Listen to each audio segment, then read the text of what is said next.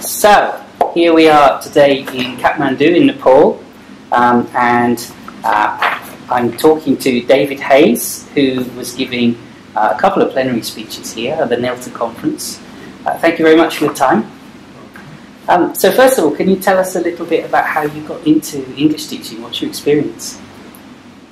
Many years ago, well, my first degree is in history, and then I went for teacher training, and my second subject was English.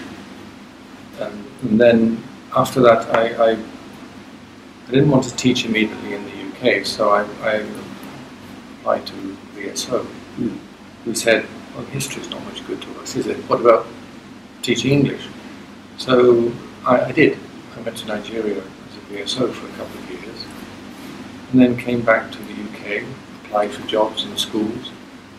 And I initially applied for jobs as a history teacher. And they said, well, you may have history teacher training, but you actually haven't been doing it. We have been teaching English. So I didn't get a job as a history teacher, and I eventually applied for jobs as an English teacher. And so I taught in the UK for a while. And was that in secondary schools? Secondary school, comprehensive schools. I did some battle training in UK comprehensive schools. It toughened me up a bit, yeah. And then after that, I went and did a RSA diploma. Okay, like would be the Delta kind of. It would be the Delta, thing now. Delta, yeah. So it was called something different. Yes, of course. So it was Delta. Yeah.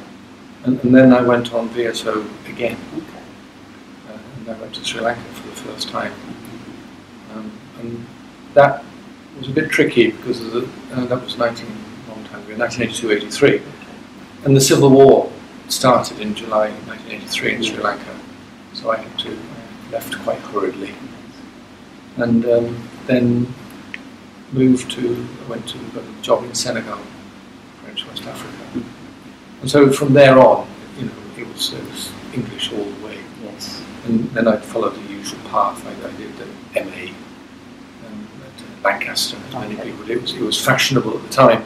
Program, I think. Yeah, it was a good program. Chris Candlin, Mike Breen, Dick Allwright, Norman Fairclough, and all those people. So it was a really stimulating place. Yes. And then after that, I went to work on British government projects in Malaysia, 4 years in Malaysia, and then Thailand for another couple of years.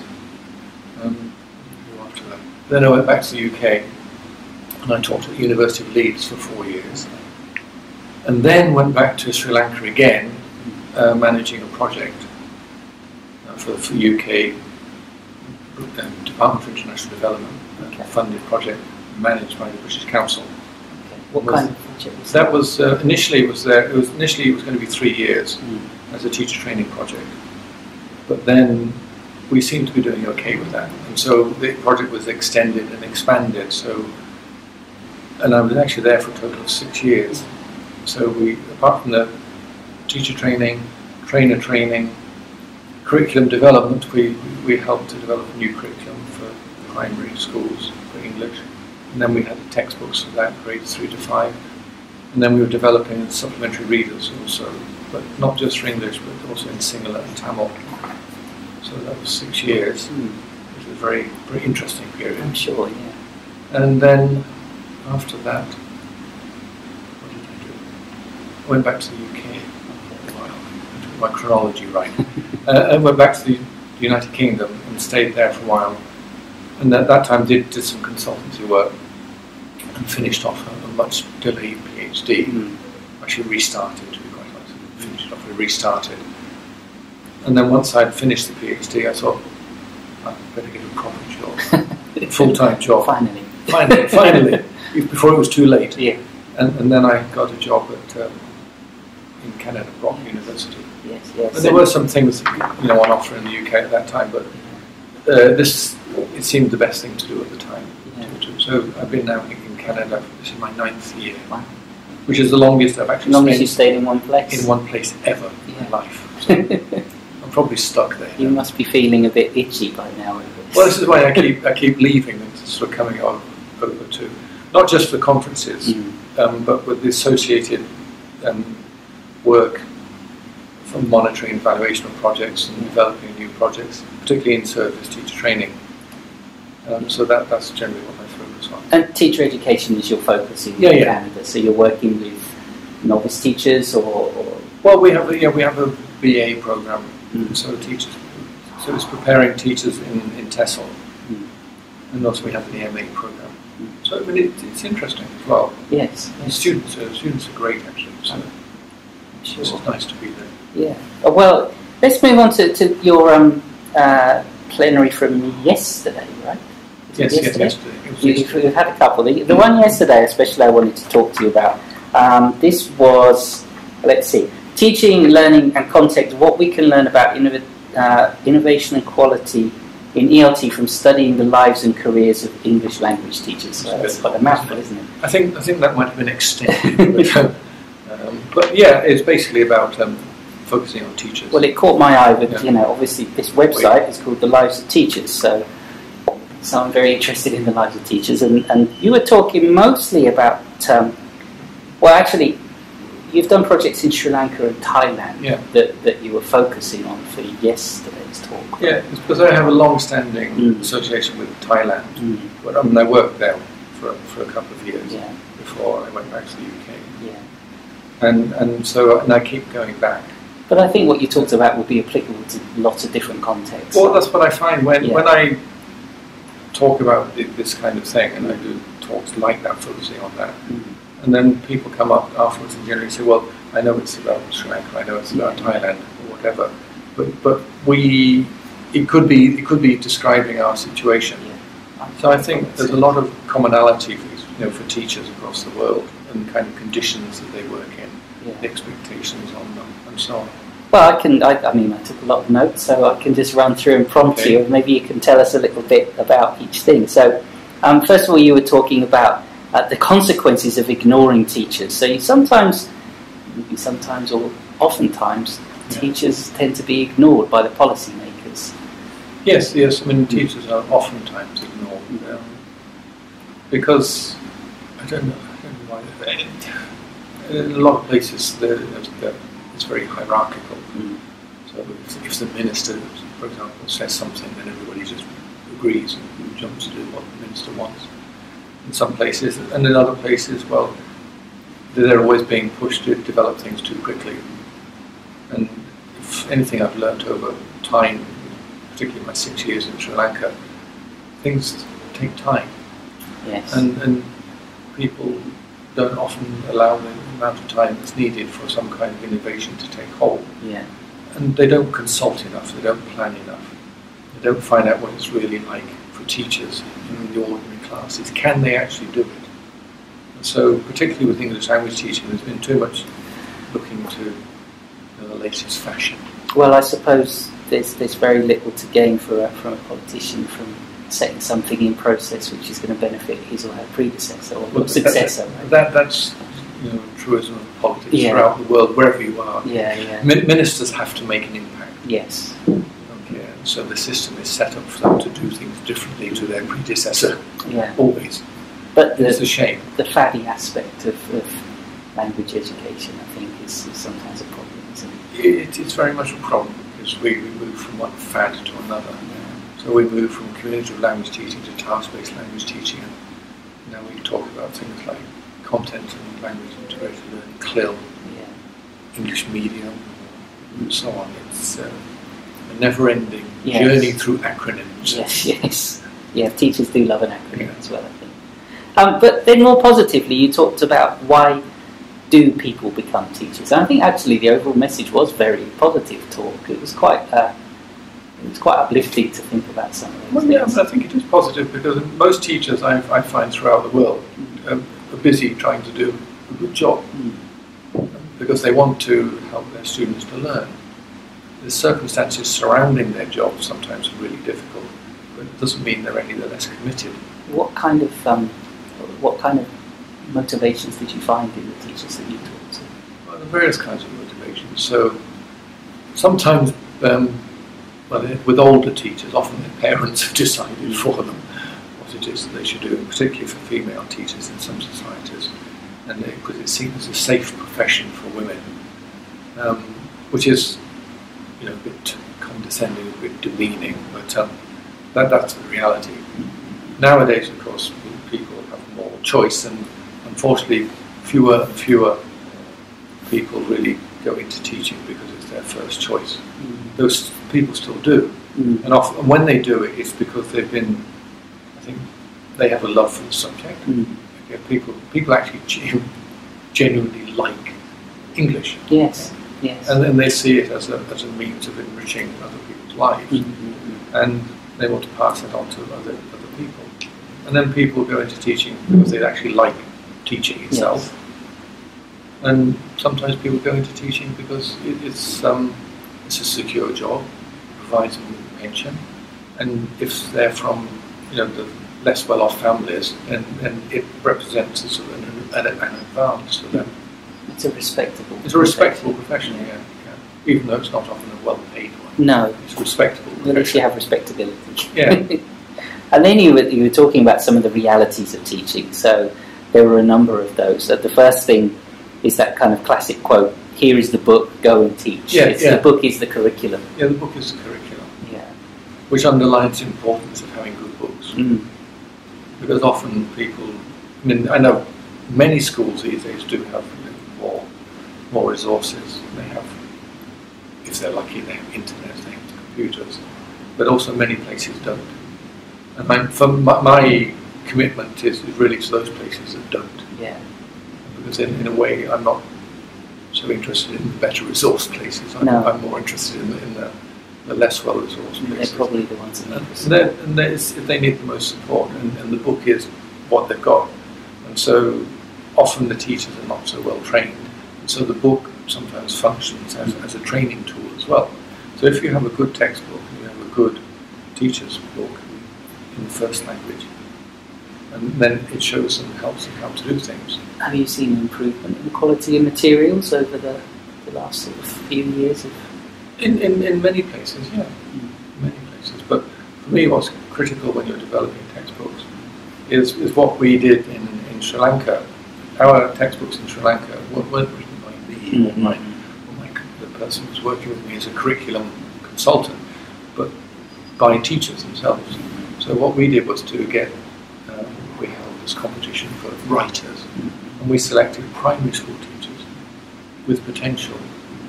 And so we trained them in the processes of writing materials, putting things together in textbooks.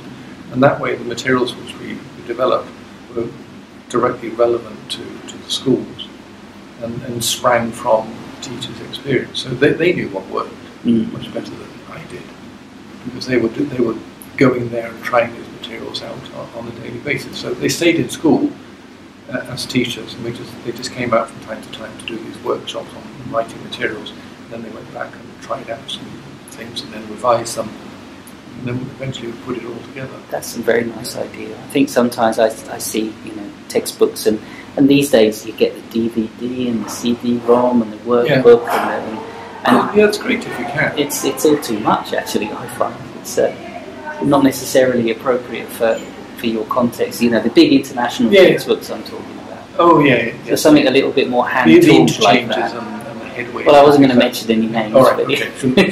but they are good at what they do. Yes, they are. Yes, they're not bad books. But no, by no means. They're really good books for particular contexts, particular settings. But that's more the private language school setting, which they have the computers in the classroom. Sure. They can use the CDs and the DVDs and so on. But for us, schools didn't often, in Sri Lanka, not all schools had electricity. Yeah. So, if you don't have electricity, then you can't have the CD-ROM. You can't do the DVDs or the CD-ROM. So it is only the textbook. The next thing you mentioned was the mother tongue, use of the mother tongue or the first language. Actually, there were a lot of conversations about this at the Melter conference this weekend, or this week we've heard, I think.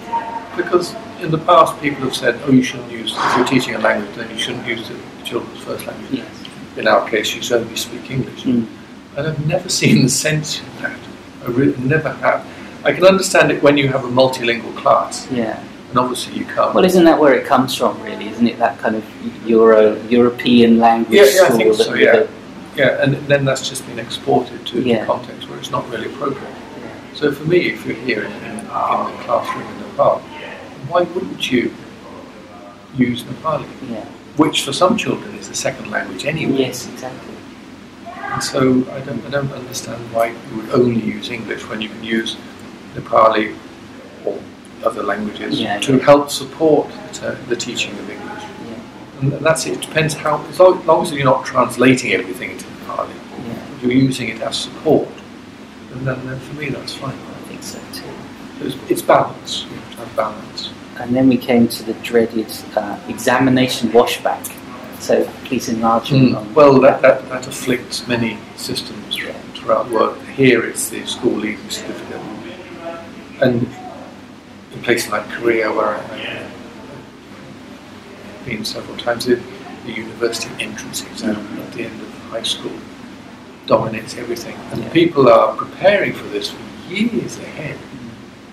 And children in South Korea go to school, go to night school, Hagwon, all with this aim of getting into the best university, and they get good scores on this entrance exam.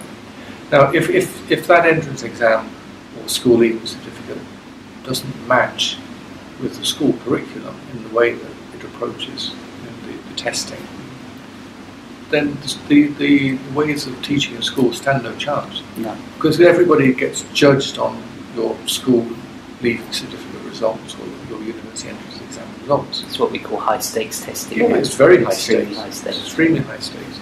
So you need to have an exam which matches the actual school curriculum, and they don't. They rarely do. This is, I mean, of all the things that you discussed, this is one of the things which I think is perhaps the hardest for us to address. Well, it's hard. It's very hard to change because there's always inertia. Yeah.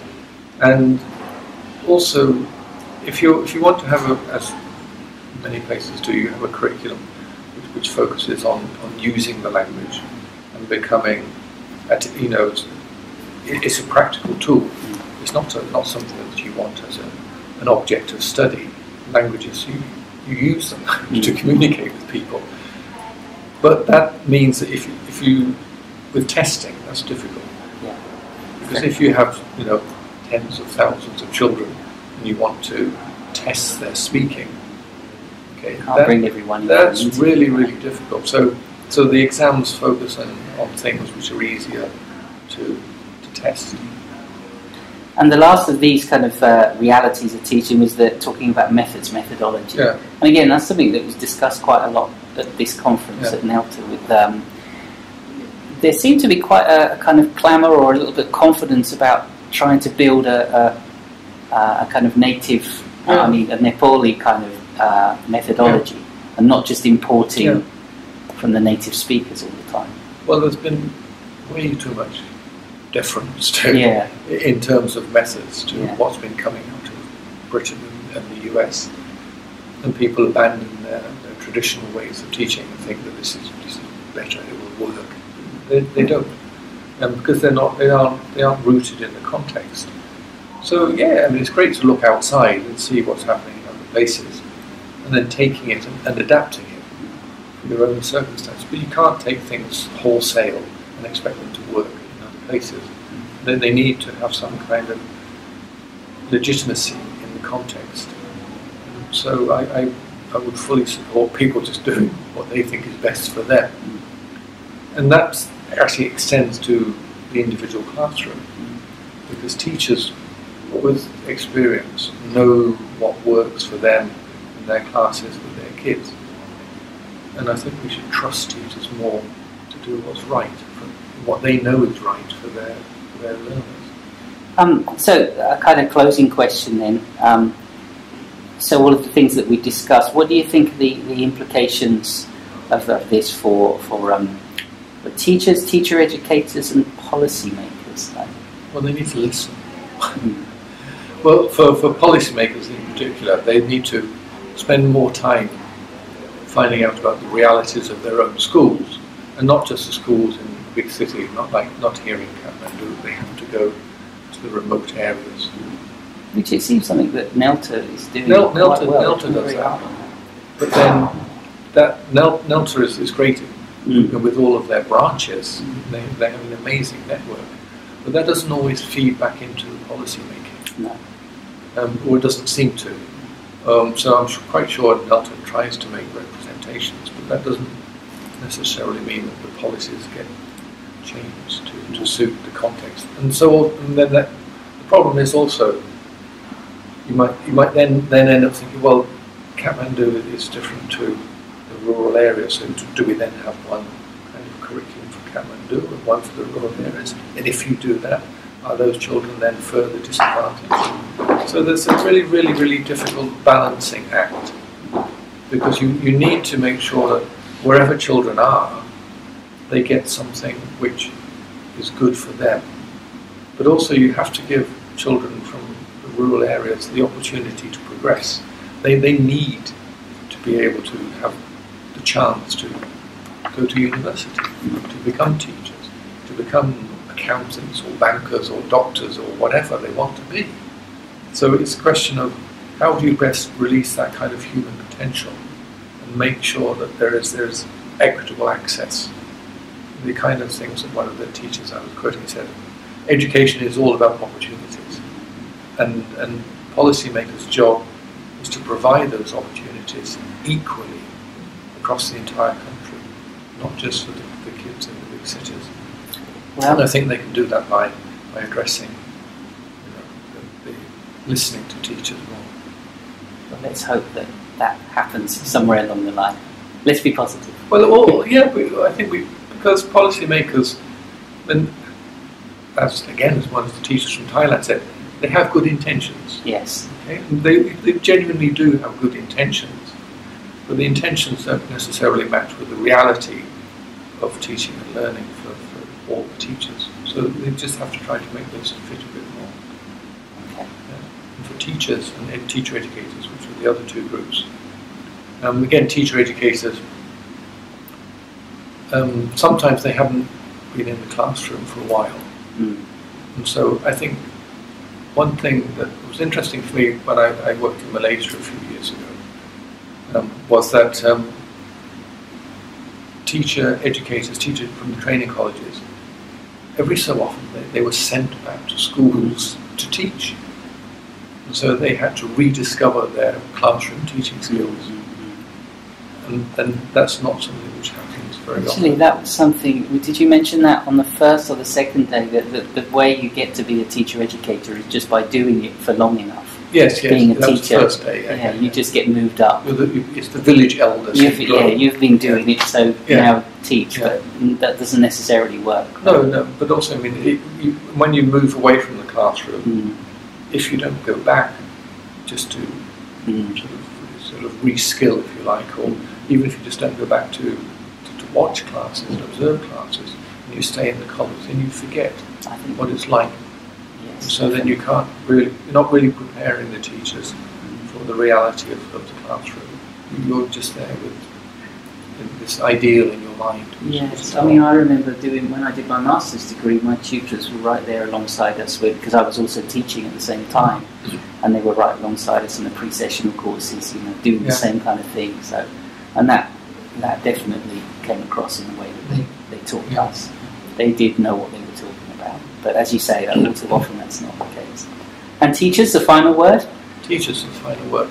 Well, teachers obviously the most important. Yes. In the system. Yeah. And they receive the least credit and the most blame, generally. Yes, certainly the ones who get blamed. They get, if results are not good enough and this kind of stuff. So they have a difficult job, really difficult job. But again, most teachers teach because they want to teach, they enjoy teaching, they like the learning, they want to see learning in their children. So against all the odds, they carry a lot, sometimes against all the odds. And what happens is that the rewards that they get is what has been called the psychic rewards of teaching.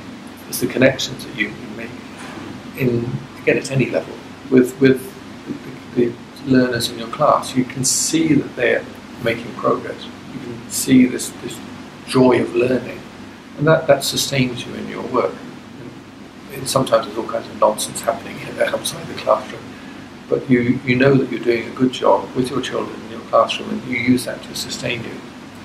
And so for teachers, I think they in those moments of when they have doubts, they just have to have self-belief, belief in them, believe in what they're doing, because they can see that the kids learn, and that's where they have their greatest joy, the joy of learning. Okay. Well, I think that's a very nice positive note. We've managed to find one to finish. Yeah. Thank you very much. You're very welcome.